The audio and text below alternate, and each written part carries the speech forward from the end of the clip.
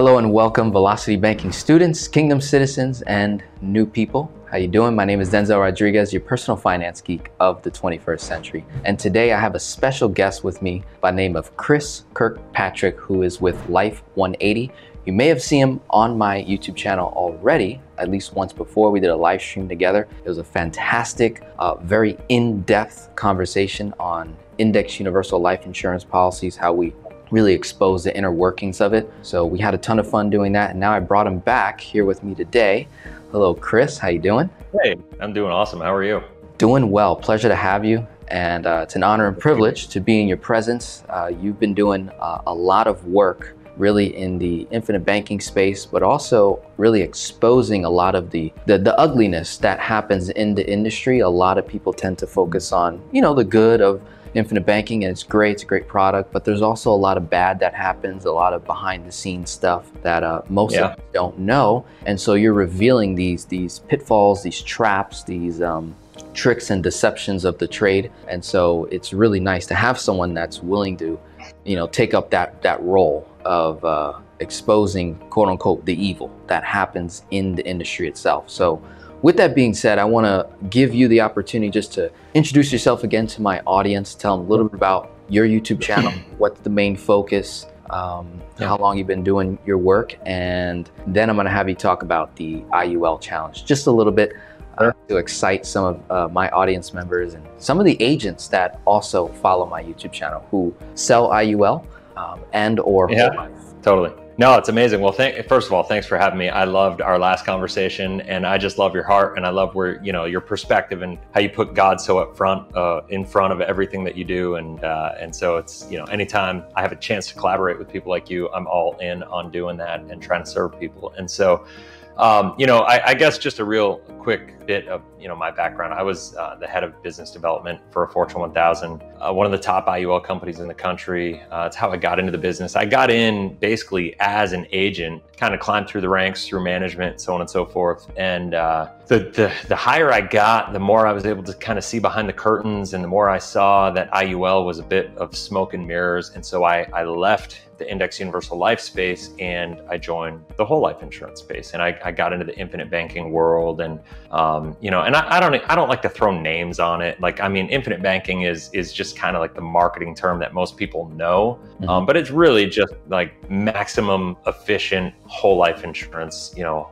funded properly, participating mutually held life insurance companies. And when you utilize that properly as a foundational component of your financial life, I'm a big believer life insurance should never be an investment. Life insurance companies are not great at investing. They're great at protecting your purchasing power of your money, and preservation of capital is one of the most important components, because inflation is an element of our economy that's built in. And I'm a big proponent and advocate for cash flow investing. I wrote a book called Cash Flow Hacking.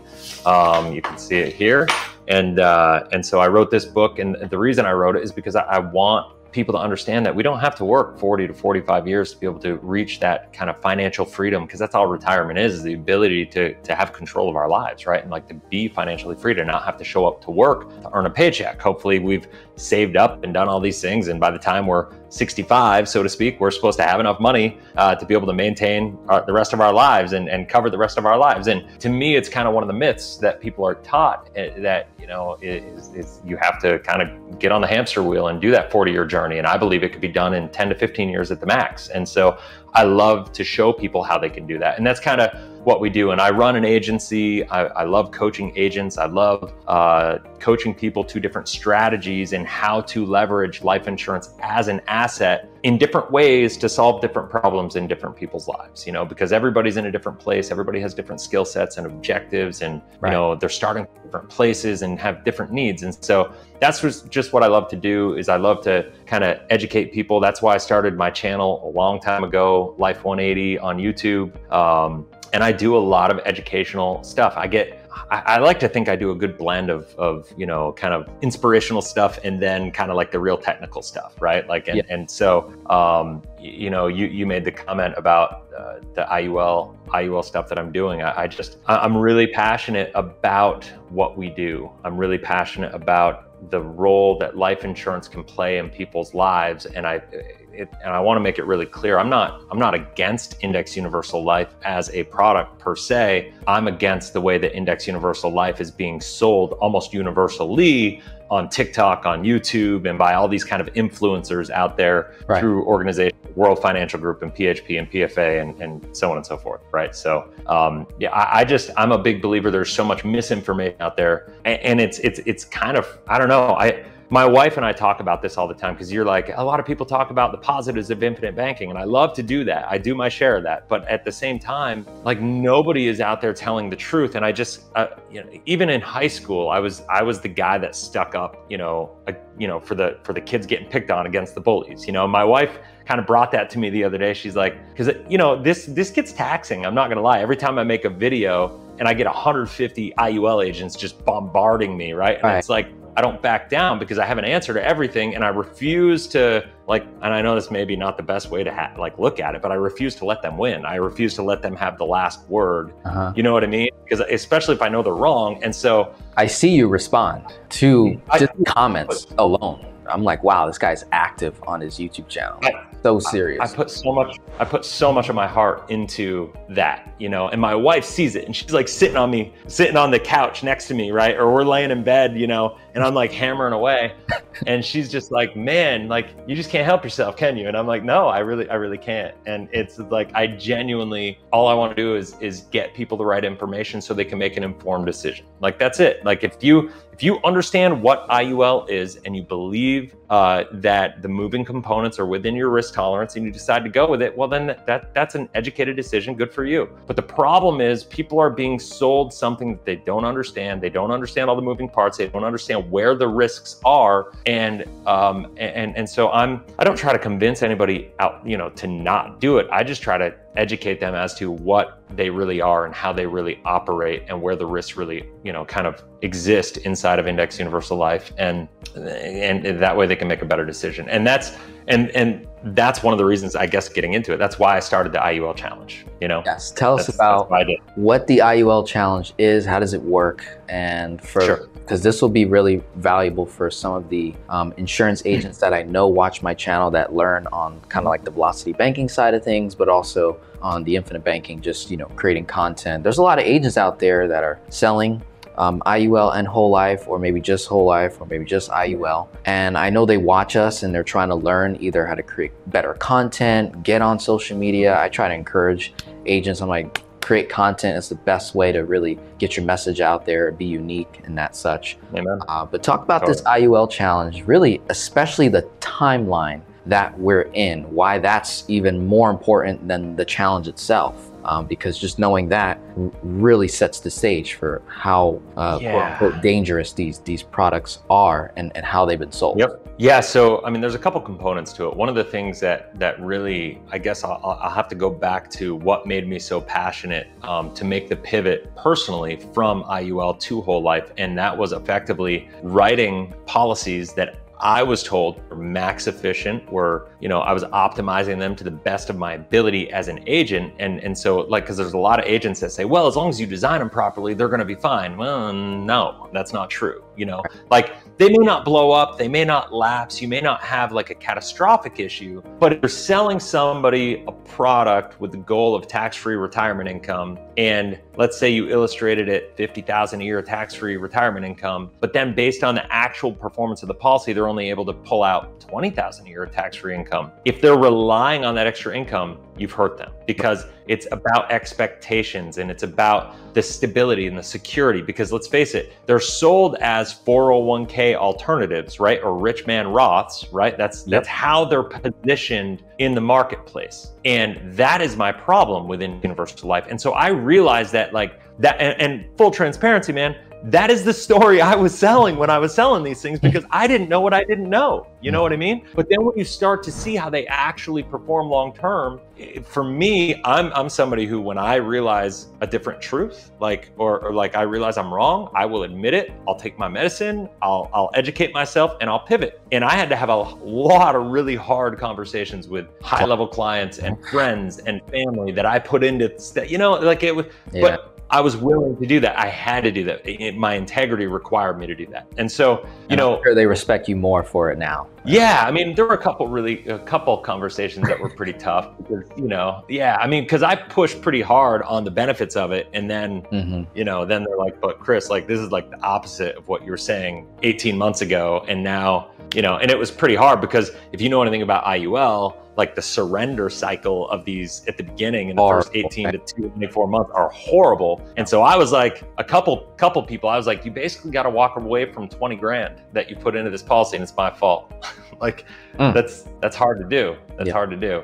But I could show them how over the next 10 years, it made sense, you know? And so, was what it was. But, when I moved to the whole life space, you know, I guess, you know, that was the end of 2014. And ultimately, when I look at the IUL challenge, why I've created it, and is because during the past, let's just call it decade, really Index Universal Life, I guess let's do a little quick history lesson on IUL. Everybody likes to be like, Index Universal Life is 25 years old because it was created by Transamerica in 1997. And yes, it was, and that is true. It's a factual statement. IUL was created in 1997 by Transamerica, but until 2009, Index Universal Life had virtually zero market share of permanent life insurance. Like if you look at permanent life insurance from the GUL perspective, the whole life, the UL, the traditional UL, not IUL, but traditional UL, and the VUL space, if you looked at those four and then you threw Index Universal Life in as like the fifth component to it, IUL had no, like literally virtually no market share, under 1% market share until 2009. All right, and then what happened was 2009, it shot through the roof because of the story of upside potential and downside protection coming out of the Great Recession. Yeah, it made sense, right? And so, and that's, by the way, I joined the industry in 2009, right? So like for me, it was like, hey, I bought into it hook, line, sinker. That's kind of my story. But then what happened was we had cap rates go from 16.5% all the way down to like 12.5% at the time. And now they've dropped to like 9 to 9.5%. From 09 to 2014, 2015? Okay. Yeah, they dropped to like 12.5, and now they're down to, let's say 9.5, sometimes 8.5%, depending on the carrier. But I think let's just call it between 9 and 10% is where most cap rates are at this point in time for most companies, any company with any kind of legitimacy, in my opinion. As of 2022. As of right now, today in 2022. Okay. Yep. And so the reason I started, I guess to get right to it, is the reason I started the IUL challenges. To me, it's a life insurance product sold on upside potential, downside protection, participation in the markets, right?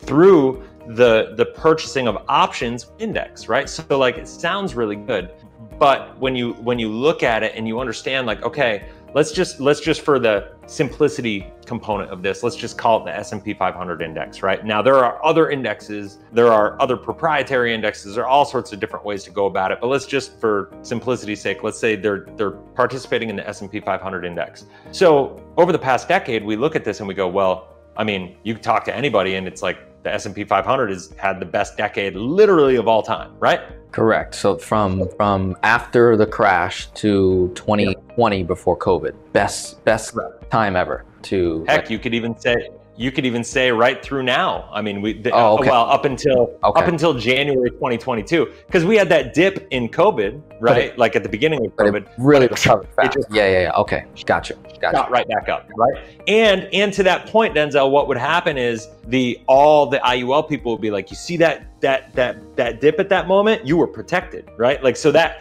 kind of added to their story in a way. You know what I'm saying? Mm-hmm. And so the thing is I knew that we had the greatest bull run of all time in the S&P 500, and that all these products that were selling IULs, participating in the S&P 500 index, underperformed what they actually were illustrated to perform. And so people go, well, how could that be? It just makes no sense. I mean, how is that possible, right? Like totally. Nothing but gains, yet when you look at the internal rate of return on my cash value, it's not even equal to what was originally illustrated. And most agents know that illustrations are conservative, not even like above what it could potentially do. So we're talking an illustration that tends to run on conservative numbers And so you're telling me I didn't even do conservatively good in the best, like you said, bull run in the history of the United States. Exactly. And that's the challenge. These agents like to say that it's done, that these are conservative assumptions based on everything, and the reality is they're anything but conservative. And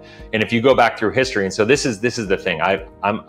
You call yourself a geek about this stuff, right? Like I do too. I'm a nerd. I'm a geek. I am. I love this stuff. My wife picks on me about it all the time, but like I'm obsessed with how these things work, right? And the history, if you look at it, so before 2015, the IUL space was completely the wild, wild west. You could literally create illustrations with 9.5% assumptions, 9.1, 8.9% assumptions. And then you could bake in the illustration positive arbitrage of up to 3%, 3% arbitrage on policy loans. It was like insane. And you can imagine what that does to the illustrative performance on how agents are selling these. And so the regulators said, whoa, that's enough is enough. We're going to create a regulation that reins in how people can illustrate these things because it's out of control. And so in 2015, they created what's called Regulation AG 49. So Regulation AG 49 was created. And what that did is it took companies and it put handcuffs on them, on their ability to illustrate with the big arbitrage numbers because they were doing 3%. It took and it eliminated their ability to illustrate at the astronomical levels. They implemented what's called the hypothetical look back test. So what they would do is they look back, and that's what instead of being able to say, hey, we're going to illustrate it at 9.1 or 8.5 or 9.5 or whatever the number that the agent wanted to kind of populate in there to create a result in the illustration, the regulator said, no, based on the index that you're using, the cap rates, there's going to be this algorithm that says you're allowed to run it at this percentage, right? So AG 49 was supposed to kind of rein in all this recklessness. The problem is when they did that, the companies were looking and they go, well, wow, these things don't perform the way that we thought they would. So they had to get creative. They started creating multipliers. They started doing a bunch of different things to counter AG 49. So Pac Life is kind of like the poster child for this operation. They kind of led the charge on this. And they started doing these multipliers and doing these other riders on the policy that you could add on the policies to make it so you could basically buy the performance illustrated performance in the policy. So they still illustrated well and they still looked really attractive, but it didn't change the fact that they weren't going to perform. And if you understand, well, I'll say it this way. They could perform, technically speaking. I don't want to say they can't perform because they could if the environment lined up perfectly for them, which it doesn't 99% of the time. But here's the deal. When we think about why people buy Index Universal Life, it's based on the story that they're sold of upside potential, downside protection. You can't lose your money. You can't lose this. You can't, you're so protected, you're guaranteed growth, all these different things. Nothing could be further from the truth. That is not the way these things work. That's how they're sold. And so the thing with multipliers, and when you added in all these other components to it, what happened is, you're basically injecting more risk into a product that people are buying for perceived safety, right? Like there's such a disconnection. And so then what happened is that went on for 5 years or so. And then in December of 2020, regulators said, okay, enough is enough. We're going to create Regulation AG 49A. We're going to amend and update Regulation AG 49. And they basically put a restriction on what they could do with multipliers and all these other riders and moving parts. That's where things kind of got nuts. And you'll see now that's where a lot of these companies go, oh, well, now we have uncapped index participation. We have proprietary indexes that are like cherry picked. Those two things were a response from the companies, and they only created those because they had to be able to have the illustrations perform in a way that they could go out and sell them. But the bottom line is, if you understand how IULs work, then you understand that it doesn't matter if we have S&P 500 is the index that we're participating in. It doesn't matter if the cap rate, well, let me say it this way. There's a lot of different moving parts. If it's an uncapped, there's going to be participation rates or there's going to be spread charges. If it is a capped rate, there's going to be a cap rate and participating par rates that can be manipulated or changed based on the needs of the company. At the end of the day, you're dealing with an options budget and you're dealing with options costs. Those are the things that drive what the actual performance of the index is. And that is where kind of lies the problem with IUL and why they've not performed over the past decade during the greatest boom that the S&P has ever seen is because of the fact that during this boom, what's happened is fixed rates have gone down, right? The fixed performance of the general fund of these insurance companies have gone down. So what we've seen is a reduction in the options budget. And what's happened there at the same time is that because more and more companies have gotten into the IUL space, A, and B, that there's been more volatility in the market, and C, we've had a lot more day traders, that whole space is picked up. And so now what we have is we have a lot more competition in the options markets. And so the cost of options has gone up, right? And so when we look at these things and we say, well, the options budget's gone down, the options costs have gone up. So it doesn't matter that the S&P has gone through this great bull run because you're not really, that's not the component that drives the performance in an IUL policy. The real two components that drive the performance in your policy is the options budget and the options costs, because that's what's going to dictate what you're able to actually participate with inside of the index performance. Does that make sense? That does. I know it's a lot. It does. So let's on a recap on some stuff here regarding leading up to the IUL challenge. You went over greatest bull run, 2009, 2022. Then between 2009 and 2014, what IUL really agents talk about is the cap rates, right? How good they are. But here we see them in the greatest time, we see the rates dropping, and that is due to what you just finished saying about the options budget of an insurance company, right? Bingo. And what was the second thing? So the options cost. The cost, right? Cost budget of the actual index itself. And then as this is going on, now regulators are coming in because I'm assuming you're getting a lot of customers complaining. Policies are not performing. So boom, regulators come in. That was 2015, by the way. 2015 was AG 49. Gotcha. So 2015, AG 49 comes out to try and help regulate it. But then obviously these companies make a ton of money. They got a ton of lawyers, the best people in the industry to kind of redesign this thing, make it look sexy again. And so 5 years later, boom, AG 49 comes out 2020. And that was more so talking about the multiplier since AG 49 was kind of affecting the cap rates, what could be illustrated. AG 49 comes out talking more about, hey, these multipliers, you can't show them on the illustrations anymore. Arbitrage with the loans, that obviously that gets affected because of the spreads of what the multiplier could potentially do. Like you said, it could do it, but 99% of the time that doesn't happen, right? Right. They just couldn't give them as much weighting, right? Like, because before they were able to really manipulate the illustrated rates. It's not that they all went away or they were told they couldn't use them at all anymore. It's you just couldn't have them be so powerful on the illustration. Gotcha. So it still exists as of 2022. But they just basically kind of neutered its ability to, you know, go crazy. Gotcha. And so now we're in a time where just with the, we could talk about just the social media presence, the rise of social media, the rise of people taking control of their finances a little more, giving credit to the FIRE movement, the Financial Independence Retire Early community that really stemmed out of, I want to say, Dave Ramsey, where the millennials said, hey man, instead of throwing my money in high cost mutual funds, let me throw it in zero cost index funds, let me throw it in dividend paying stocks and these options. So with that, you've got a bunch of these millennials. Stefan, he's one. There's one dude that's a magician. There's a YouTube channel called Millennial Money, and it's like these four top YouTubers, and all they talk about all day long is like day trading, options trading.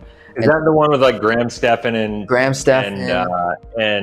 Meet Kevin Meet Kevin, yep. A couple other guys. The magician dude, I can't say his name. Yeah, he's like does magic and finance. Totally. These are big channels, and so they also have very, very large like Discord communities and just paying communities. All these people that are learning how to trade for themselves. And so it's not just the insurance companies that are getting involved in the index options, but it's also these, you know, millennial entrepreneurs that have these businesses, they're coaches, they're trainers, they're investment trainers and all this stuff. And that's adding to the market, the cost of it, right? So all those other components. And so now it's 2022, as you and I record this video, we're in July of 2022. And coming into this IUL challenge here, was there some other things you wanted to mention as you're building up to the challenge? Well, yeah, well, I would say is like, you know, cap rates from 2015 to 2022, where we are today, continued to drop, right? They didn't just stop dropping. Right. They've continued to drop, you know, and so that's something worth noting. And then the other thing is that regulators right now, because of insurance companies' response by creating these no cap indexes and by creating these proprietary indexes, regulators are working on an update to regulation AG 49A, and they're going to come out with an AG 49B. And, you know, in my last conversation with Bobby Samuelson, who is one of the forefront leaders in this space, you know, in this area, you know, we were talking about it last time he was on the channel. I'm actually interviewing him again on August 4th, so I'm super excited to spend a couple hours with him talking about all this stuff. But please, because that was such a good video. There's going to be all sorts of really good updates. You know, it's going to be amazing. And so, you know, because he's got his finger on the pulse more than anybody, and he understands this stuff. Honestly, like a lot of what I've learned from him. You know, like, you know, he's in his website, just to give him kind of like a plug, there's nothing in it for me, but he is just a life product review. Anybody that wants to learn about Index Universal Life, you don't have to take my word for it. I mean, I do the best to try to like educate people, but if you want to like vet me and what I'm saying or whatever, Bobby Samuelson has the best reputation in the industry. Companies pay him to come in and basically vet their stuff. And wow.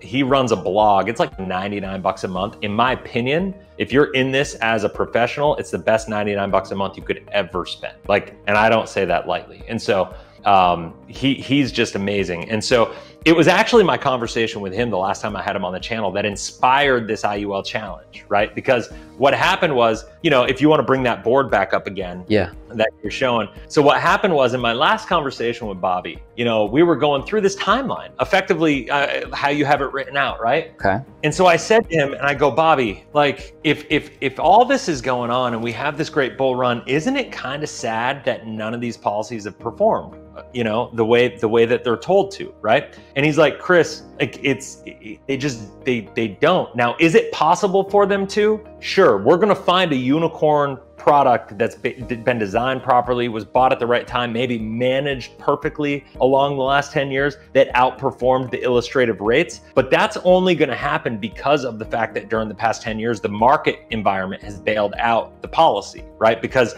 the growth has been so good that it's almost countered the negative effects of the internal moving parts of the policy. So that's, but even still, so I'm doing this challenge where we're giving $1,000 away to an agent that can show us the illustration that was submitted with the policy, right? The illustration that was originally submitted and an in-force illustration that outperforms 10 years later and out of surrender period that has outperformed the original illustration, right? And so to this date, I've got over 100,000 views on all the platforms of the videos that I've created on this, and not one. I've had plenty of people write to me with lots of opinions on stuff.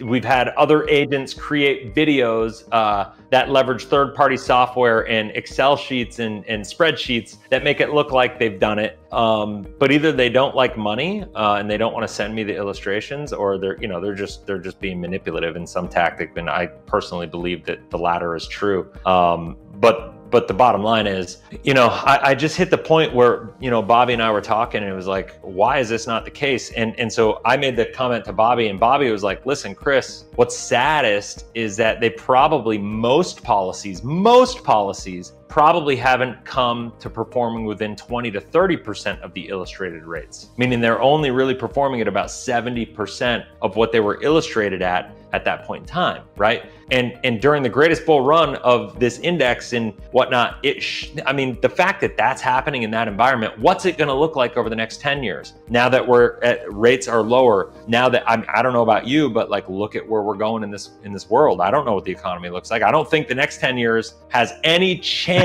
of looking like the last 10 years. Do you? No. I mean, just based on the videos I've watched of you and some other very prominent, guys like Kiyosaki, that spent a lot of time in reading and understanding crashes. Even a guy like Ray Dalio, who I respect quite a bit in that space, are like, hey, it's gonna hurt this time. 2020 was like a little sneak peek of that dip and that fast recovery, but the money is gonna run dry. Eventually they're gonna run out of printing money, and we're already at hyperinflation, although they're not saying we are. They said 9.1% recently, but it's more like 15 to 20 when you factor in food and gas and some other things. So the things we actually spend our money on. Things we actually spend our money on. Things are lining up for like the best orchestrated crash we can think of. And so to not be positioned in an opportunity where you can have access to capital, guaranteed, readily available, and putting yourself in positions where you can increase cash flow rather than trying to focus on net worth. And when I speak to a lot of IUL agents, they're kind of focused on that net worth, that final number. IUL can look like $20 million in cash value at age 70 or 60 or 55. And I'm saying, well, my issue is now, like, how can I, grow my money safely, tax-free, but also have liquidity to that? And it's near impossible to have access to cash value in the first few years if you're designing it for maximum cash value. If I'm not mistaken, could be wrong on this in the IUL, but some of the designs that I've seen where you have like a high focus on cash value, it's not available to you. Right. If I'm not mistaken. So you're 100% right. So I have to wait a few years for that money to be readily available. So that means if I would have just had a whole life putting in the same amount of money, and I could have 80-90% of what I put in available, and then have that money go work for me in a cash flow producing vehicle such as a small business where I can sell products and services, or even real estate if I'm knowledgeable in that.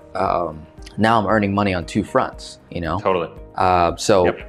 Continue. So IUL challenge. No, you hit the nail on the head there. That's good. Yeah, so I'm learning a lot from you on that aspect. So IUL challenge 1K is now originally was 500. Now it's at $1,000 payout. Well, you pitched in 250 for it, right? Like, so I had to up it. Like, and I had to match your increase. So I was like, let's just go to 1,000 and make it even. Okay, love it. And so I gotta give you credit, because out of all the people, there have been two people that have kind of gotten behind, because I'm not gonna lie, like it gets, like I said at the beginning, I put my heart into this, and I genuinely, a lot of people think that I'm just like out this, like, I don't know, I feel like you're on a crusade, you're on a well, and people just are like, oh, you're just like biased and trying to sell your stuff and whatever. It's like that, nothing could be further from the truth. I'm out there trying to help people because I believe. Now, do I have my biases and my opinions? 100%. Yes, I do, like anybody else in this world. So I encourage everybody to vet what I'm saying. Like, go do your research. That's why I so openly give out Bobby's website, because like, you will find all of the mathematical, factual stuff, because guess what? He's not an actuary, so I don't want to say he is, but he basically teaches actuaries what to do effectively, right? And so he knows the math math behind these things that nobody else in the industry does, right? And so he's infinitely smarter than me when it comes to this. Like, I'm just a better, like, maybe marketer around it, right? Like, and so, like, I leverage his stuff, and I vet what I'm saying. Go read his stuff, go read other, like, do your research. Don't just take any one person's opinion, you know, as anything. Like, I would say, you know, so I'm not trying to just sell this, but what I will say is I'm hyper passionate about what we are able to do for people from a financial structure perspective. And I think what we're able to do, people like you, people like me, people like my buddy Caleb, you know, at Better Wealth, people, you know, like a lot of the banking people, even though I don't agree with 100% of infinite banking per se, 98% of it I think is right on the money. And what I would say is, like, the people that do this right, like, I'm a big believer of everybody needs an emergency fund. Everybody needs an opportunity fund. We need safe money before we go out and take a lot of risk. Market cycles happen. We got to prepare for the market cycles. We got to make sure we're insulated, we're protected, because there's all these studies that investor behavior is the #1 reason that people fail with their investment strategy. And so if that's the case, why don't we implement a strategy that eliminates the investor behavior problem, right? And that's what I'm passionate about, is helping people solve the #1 problem that's holding all the people back. Even if the market performed well enough, it's the investor behavior that kind of makes it so people fail. So the investor behavior happens because of poor financial structure, because the market cyclicality. I think that one of the greatest myths told in this world is the younger you are, the more risk you can take. Now, I understand the concept of that because of the fact that you're young, you have time to make up for losses, so it's not going to kill you, right? Whereas if you're 58 and you lose everything, well, you don't have as much time to make up for it. And so the sentiment is accurate, but the bottom line is, if we know that you're 25 and you're going to work till 65, that's 40 years. We know there's going to be 4 to 6 boom bust cycles during that time. Go look through history. We know it's going to happen. And so if that's the case, and we know that more people create wealth during the bust cycles than during the boom cycles, why aren't we not preparing systematically for the bust cycles, right? To really take advantage of those. And why are we not trying to prepare? What's that? No, I like that. I like that. It's very interesting. Yeah. Well, so, and think about it this way. What happens is people need to save before they invest, but they need to save with the intent of investing. And so during let's just take a 25 to 35-year-old. Let's just say that you start at 25 at the beginning of a boom cycle, and then at 35, it's a bust, right? You can feel really good. Let's say you jam money into your 401k and IRA and Roth IRA, and you're feeling really good, and you have a good job, and you maybe get a couple of promotions over the decade. Things are good. And then you're 35 years old and the market goes through a complete nosedive, like 2008, right? Or like COVID, and you lose your job or something of that nature, right? And then, or maybe something like we're coming into right now, right? Yeah. Like, and so it happens. And when that happens, your retirement values go down because you invested before you saved, which is what most people do, because 64% of Americans don't have access to $2,000 in a retirement in a savings account, which is insane, right? So what do? You leverage your 401k, your Roth, and those accounts, your investment accounts, as your rainy day fund, which is like one of the worst things you can do. You lose your job, you're worried about how you're going to pay your bills, you're worried about making your mortgage payment, and you're putting food on the table for your wife and the kids because you probably got married and had kids in that 10-year window. You know, you have all these responsibilities that you didn't know you had, or that you were going to have. And so now what happens is, because you lost your job, now you need to liquidate a negatively performing asset just to survive. And now at 35, before you know it, you got nothing and you're starting over. You lost a decade of possibility. Like, that is the cycle that is killing Americans right now. That is it. And wow, that is my passion, why I do what I do, to teach people. Now, people that sell IULs are hurting potentially our ability to be able to serve people to solve that problem, because what's going to happen is regulators are eventually going to lump IUL and whole life together, even though nothing could be further from they are totally two different opposite products. Regulators we're at risk of having them lumped together. So is there a reason that I'm so aggressive against it? Yeah, it's to protect the baby that I love. You know, it's like, that's the reason. I'm trying to protect the thing that I know can help people, right? Whereas this other thing is like a cancer, in my opinion. You know, like that's, you know, think about it this way.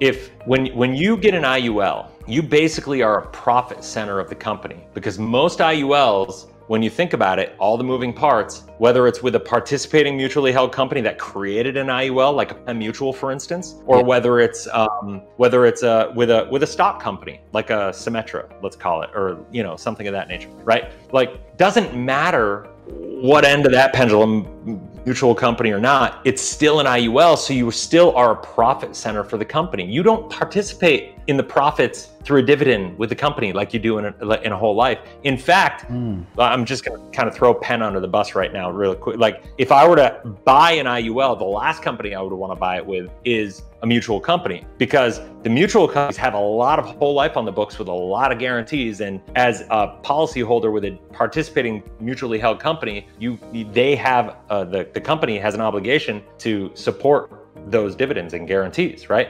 So if they get taxed or stressed in the performance of their general fund, all they have to do is move the moving parts in the IUL to create more profit, because you're a profit center to support the whole life company, the whole life policyholders. That's it. And so, and when push comes to shove, if you're with a Symetra, if you're with a publicly traded stock company, or any kind, even if it's not publicly traded, any kind of stock company that's selling IUL, their obligation is not to you, the policyholder, it's to the shareholders of the company. So if they start struggling to meet profits, what do you think they're going to do? They're going to come raid you. The IULs are one of the most profitable products on the books of the insurance company. So they're going to have you as a profit center. So if I had to choose between, I want to be a profit center of a company, or I want to be effectively a shareholder of a company that participates in the success of that company, which are you going to choose? Like, holder all day. Yeah. All day long. Like, so, like, the thing about this is, like, when we just back out of this and stop looking at the illustrations and,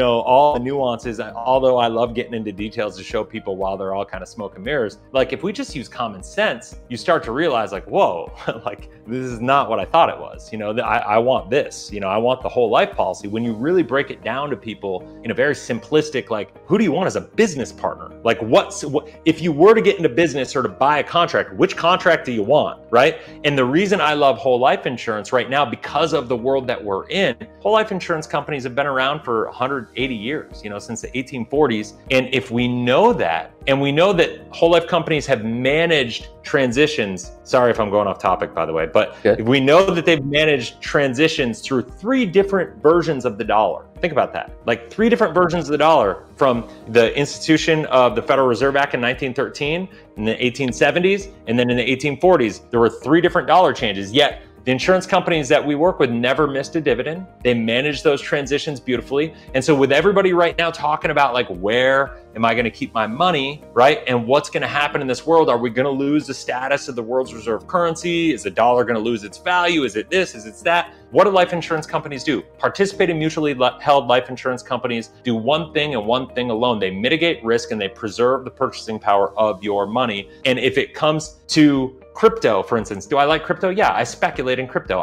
It's on my, I don't think it's for everybody. If crypto becomes a real viable thing, guess what? Life insurance companies are going to get involved in it. They just will. They like, and they'll start utilizing it as a hedge to make sure that they get where they want to get, and that your money is protected. I'd rather than me try to pick and choose the time on the dollar and the devaluation and the world's reserve currency getting lost, I'd rather my money be in a life insurance company that has a general fund with billions of dollars being run by the best money managers in the world to mitigate that risk, and have my money in a place where a lot of Congress people, Ben Bernanke, and all these people have their money, because I know that they're not going to just, like, allow those elite people to have their money go up in smoke, right?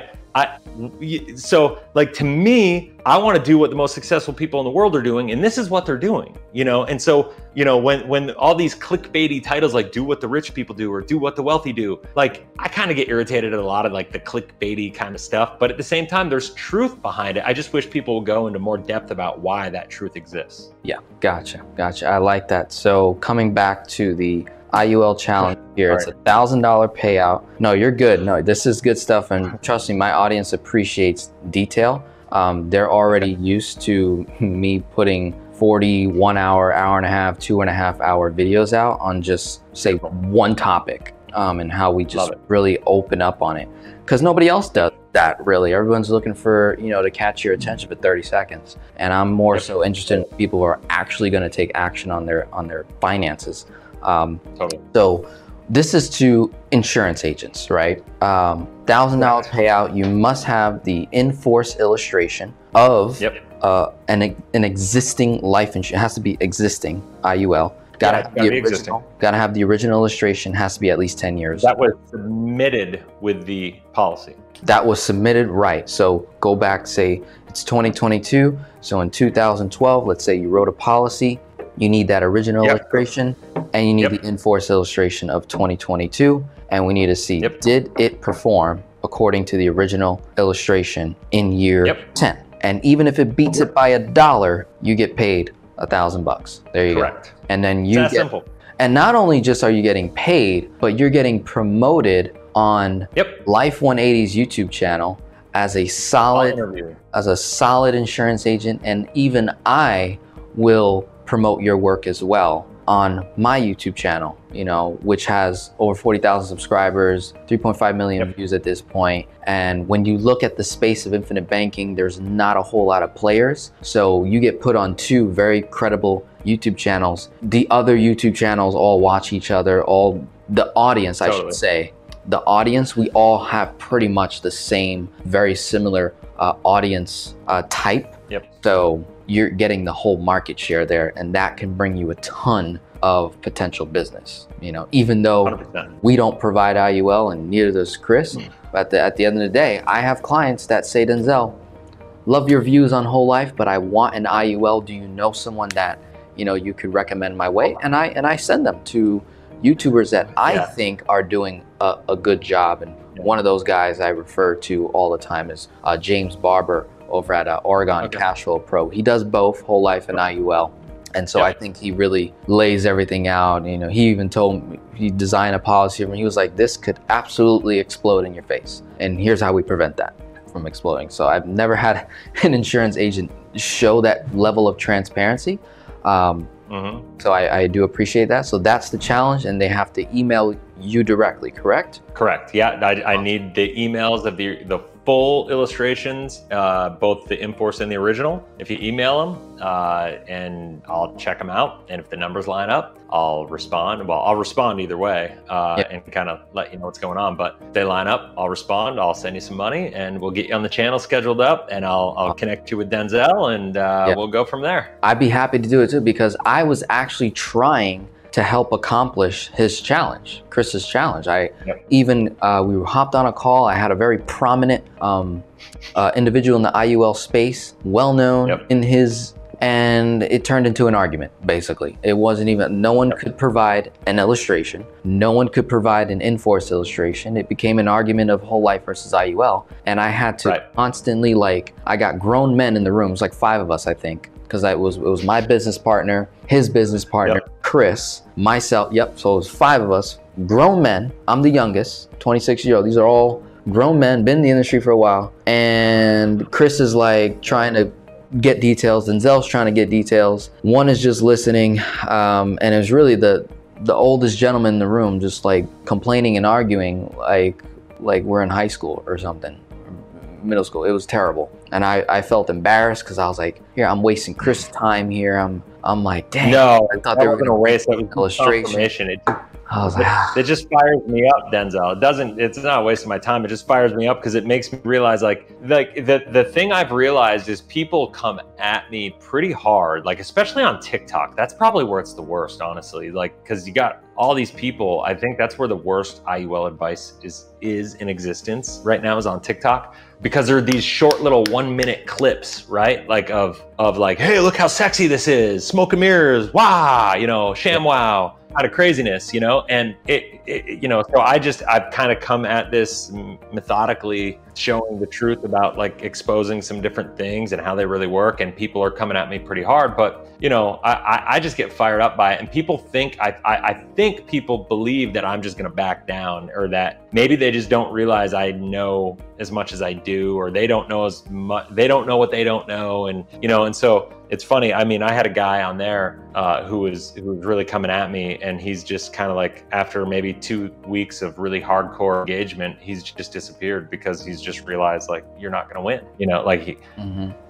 and I'm not backing down. I'm just not, because like I know the truth and I believe what I believe, and I believe so emphatically in what we can do to people, and I believe that's under threat. So I'm not going to back down. And honestly, this goes back to like, I stick up for the people that are being bullied, and I feel like it's not being bullied, but I think they're being misled, and I'm going to do what I have to do to stick up for them and to at least get them the information so they can make an educated decision. And you know, it's like somebody needs to do this in the industry, and I just kind of feel a calling that I got to at least play my part. And so I like that. That's why I'm doing it. I love it. I love it. So we went real deep today in terms of really the history of IULs. Nice breakdown. And if you look at our other collaboration, we dove even deeper on that, along with answering some Q&As from the audience. So I encourage you guys, go watch that. I also encourage you guys, check out Life 180 YouTube channel, where you can see more of the IUL Challenge videos. To my fellow insurance agents that maybe you're with PHP, maybe with WFG, you've been in the industry for like 10 plus years, or someone in your upline has been in the industry for over 10 years that has sold the policies or many different policies, and they're still in existence today, please reach out.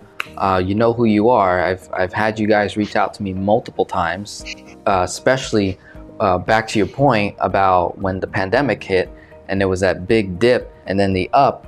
I might have had like 3 IUL people reach out to me because they're like, hey Denzel, you know, look what my IUL is doing in the recovery. They were saying how my thing is up 22% or 25%, and I'm over here with my whole life just getting my little 3 or my 2 or my 4. You know, and it is tough. It's tough to have that, say, that argument like 22 is way higher than 4, 22 is way higher than 3. So it's tough to have that that dialogue. And so I just say, at the time I was like, yeah, let's have a conversation, show me what you got, you know. And I even joined, you know, some of these companies to go through their process to see what they have. And oftentimes, like you say, it's a bunch of smoke and mirrors. There's no tangible data I can rely on as an agent and move forward with. I'm relying on the excitement of making a ton of money as an insurance agent, rather than how can I deliver a phenomenal product to a client and have them come back to me and send me their kids, send me their mom, dad, spouses, I mean, over and over again, you know. So that's the difficulty that I've had, and that's why I've never actually fully went into the IUL space. I've been tempted many times with phenomenal offers and phenomenal commission splits because of the volume that I can potentially do because of the YouTube channel and just the years of creating content. But I've kind of just stuck with whole life, and I let my clients, you know what, can't offer you 20+% returns, but I can guarantee you this amount in this product, and guarantee you the money's going to be there forever, and you can use that money and create arbitrage through these strategies. And that's about it. You know, I don't make it no more sexy than that.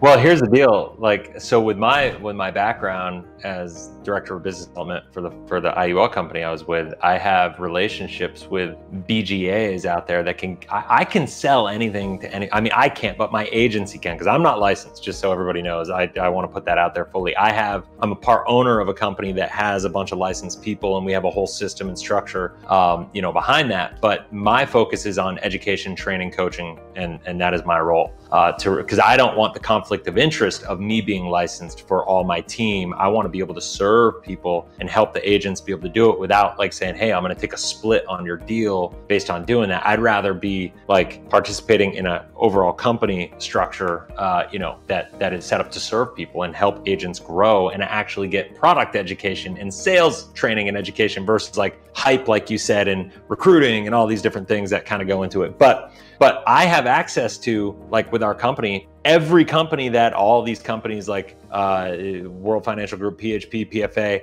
I could get all the companies. I could make a lot more money with our agency selling those products. I won't do it because it's not right for the client, you know, and that's just what I believe. And so, you know, I think that means something. You know, the fact that like we could do that, we could make more money.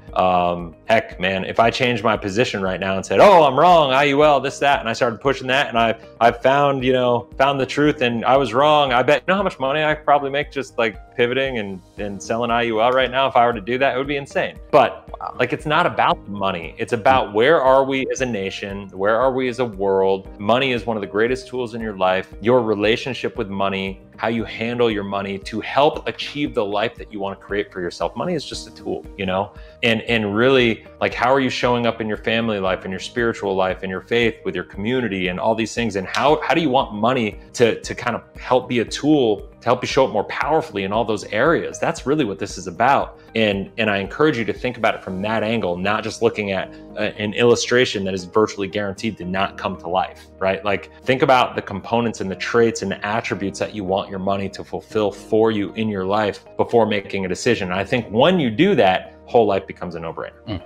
And with that, as we come to a close here, I'd like for you to also share if you have a website of some sort, and I'll be sure to put that in the comments section, just highlighting your service, your process for an insurance agent, an aspiring agent, somebody that wants to enter this industry. If they're looking for some additional training, like you just mentioned, you said you're not a licensed agent, you're part owner of an agency that provides training and marketing. I have a business partner of mine that I believe is going through your services at the moment. And based on what he's told me, he says he's getting a ton of value from it. So I always like to give my audience options in terms of where they can go. And the reality is there really isn't a whole lot of options in terms of like the well-known, I mean, the most two known services that I know of in this infinite banking space is the Nelson Nash Institute and then the Your Family Bank company. Correct. They're relatively high ticket services, but you have to, unfortunately, you've got to submit to their way. You have to do certain preliminary steps and actions, and it kind of takes away from just looking at the industry as a whole. How are policies designed? What are my options? How can I go about, rather than you must do it this way. You must do it this way. And 100%. I think you can obviously agree with this. There is no one way, and you also alluded to it earlier, how personal finance is personal, so there's no cookie cutter solution. There's way more to that, how very uniquely you can design a policy according to that individual situation. It's just like rolling up to a car dealership and choosing your car with all the bells and whistles in it, and now it's yours, versus a very standard SE model, right? Totally. With infinite banking, you don't have to settle for the SE.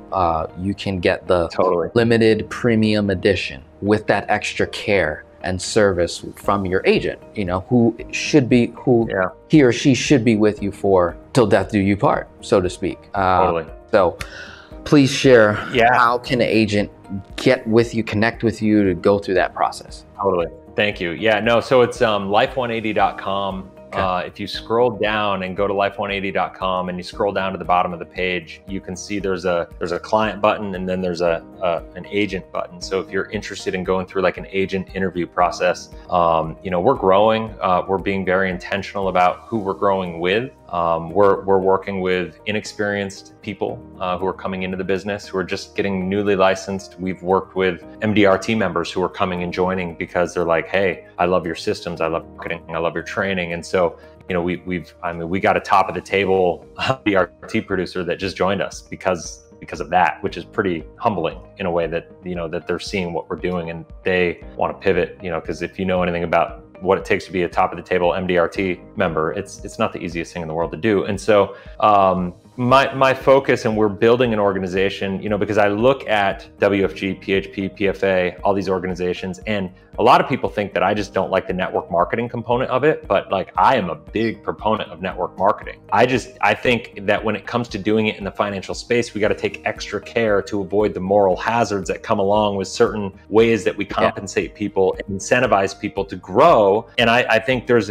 we're not selling hand cream here. We're not selling nutritional stuff. We're selling, information and products that are either going to make somebody's life better or completely derail their financial life that has generational effects and implications. You know, this is significant. It's a big deal. And so I'm a big believer that, you know, what we've done is we've allowed people to come in and kind of have an infrastructure where they could build their own team and do their thing the way that these other companies allow, but you don't have to go out and make the same money and to be able to progress. It's more based on your growth, your education, your knowledge, and your ability to go serve people before you focus on going out and recruiting people. Because, you know, the last thing this industry needs is more blind leading the blind. You know, like that's like we need to level up the education and the knowledge base for people to go out and do this business the right way. So I would say, whether you're new, whether you've been in the business a while, if you have a heart to really want to do this the right way, that's what we're all about. And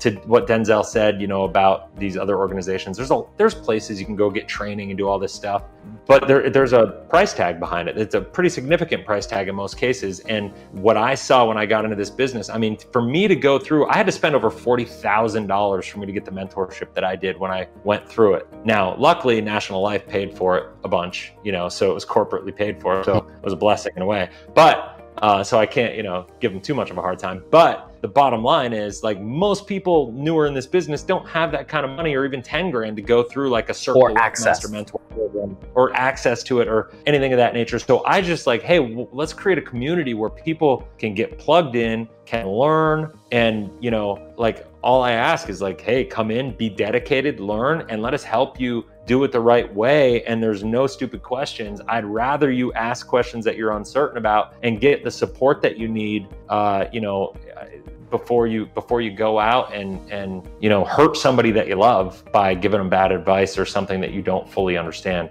Because I guess what, and the reason I'm so powerful about that and so strong on that, I made that mistake. Yeah. You know, and I had to have those conversations, and I know how hard that was. And I know most people wouldn't be bold enough to go and have those hard conversations, because I had some pretty broken relationships over it and stuff that I had to work hard to recover from. Because it's, you know, when you make a mistake and tell somebody, and then 3 years later got to go back to them and say, hey, by the way, remember that $24,000 a year you were putting into this? Yeah, so you put $72,000 in over 3 years, and I gave you some bad advice, and out of that $72,000, like, you know, you basically are going to lose 24 of it, and we got to kind of move forward and make a pivot because I gave you bad advice. Like, you know, like that's tough on a relationship, no matter who you are. And so, you know, that's why I'm so powerful, like so strong about why and passionate about why I do it this way, because I just, once again, and I think the economy where we're going right now as a world, I think our message of safety and preparedness has never been more relevant than it is right now, and never been more important than it is right now for people. So that's it. Thank you. Thank you, Chris. Appreciate your time. Thanks, God bless everyone. Enjoy the rest of your day. We'll be talking soon. And stay tuned. We're gonna do another collaboration with Chris, talking about just infinite banking rules and ethics, procedures in regards to as an agent speaking to the client. And then as for you all who are looking to obtain this cash value life insurance policy yourself, you're trying to decide between the two, these series that Chris and I are gonna be doing will really help you make that educated decision. At the end of the day, you get to choose who you want to work with, who you want to, you know, invest your time with. Remember, it is your money. It's your money. So make sure you fully comprehend these products, you know, the strategy in and of itself. You know, let's run the numbers. You know how I am. We run the numbers, it's so important. Just run them and see what it says before what your emotion says, you know? And I'm putting myself on the spot here with my audience. I know a lot of you will work with me simply due to the fact that I'm a man of faith, right? And I put God first. And even then I say, please don't rely on that. That's my relationship with the Father. Don't leverage my relationship with the Father with your relationship with the Father. What if the Father is telling you to go with someone else? And I'm just someone that's sowing a seed so that you can talk to this someone else that's maybe going to serve you better than I ever could, because maybe I simply just don't have the knowledge yet to serve you, maybe at that capacity that you're looking for. So I like to be very open, honest, and transparent to that point.